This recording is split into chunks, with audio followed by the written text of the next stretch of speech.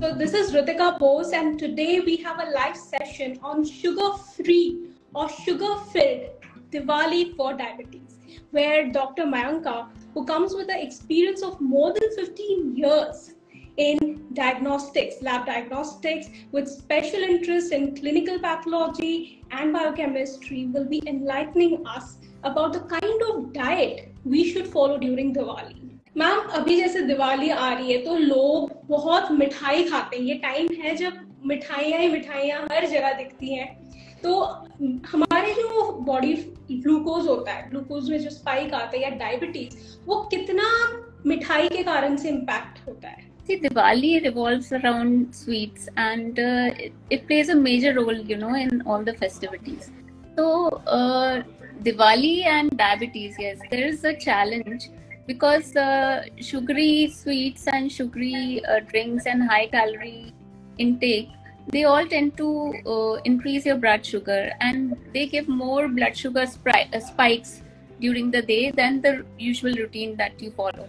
And secondly, during Diwali, many times your routine activities or the routine exercise routine that you might be following, or the routine diet that you might be following, it gets disturbed, and this definitely poses a challenge. But I think it's just about mindful eating and to plan your festival beforehand. Ma'am, like as you said, portion control and mindful eating, but sometimes it becomes very difficult during Diwali because we are on the go, we are on the flow. In fact, कि enjoy कर रहे हैं और हम कभी-कभी time को नहीं maintain कर पाते. कभी भी रात को 12 बजे भी होता है भूख लगता है, हम खा लेते हैं. तो एक डायबिटिक पेशेंट के लिए दिमाग में ये रखना कि नहीं, मुझे इस टाइम पे अपना खाना खा लेना होगा, कोई भी हाल में I cannot skip this meal. तो ये कितना इम्पोर्टेंट हो जाता है? It's very, very important, Ritika, to maintain your healthy choices. It's Diwali time, and no one is saying no to enjoy the food or the festivities, or to certain level the sweets as well. But that level should be maintained. It's not that you can just keep on eating or impulse eating. You have to avoid all those things. And a second thing is you have to regularly monitor. If you have these kind of tendencies, then it's very important to monitor. So once you monitor, you can see it with your eyes that this and this thing is disturbed and I need to control it. So if you don't monitor at all, you can't do anything. So in festivities, it's important to increase the frequency of monitoring the blood sugar. And secondly, if you think that you can't control yourself or anything, you can ask your physician for customized treatment as well. So every individual, according to the food habits and physical activity plan, you can ask your physician to adjust your dose. That also might help. Okay, so it's very important that we do mindful eating for both, like मिठाई खाओ या कुछ भी खाओ, आप mindfully खाओ उसको, तो ही आप healthy रह सकते हो. मैं एक टिप देना चाहूंगी कि एक प्लेट होता है, तो प्लेट का जो शेप है उसका 50% of part should be occupied by the fibers.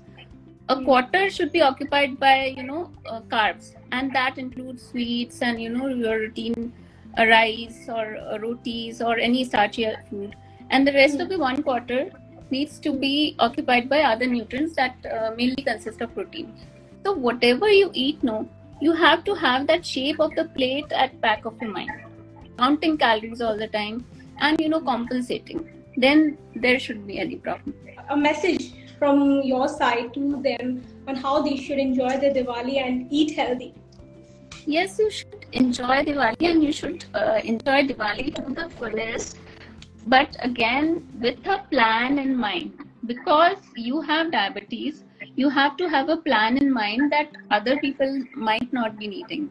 So you have to have a plan of the size of the plate, number of servings, portion, the amount of sweets or sugary treats that you're going to have.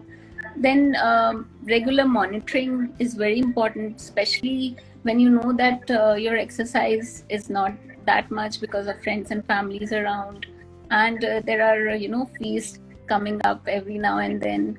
So you need to plan. and then you can enjoy your festival as much as others are enjoying.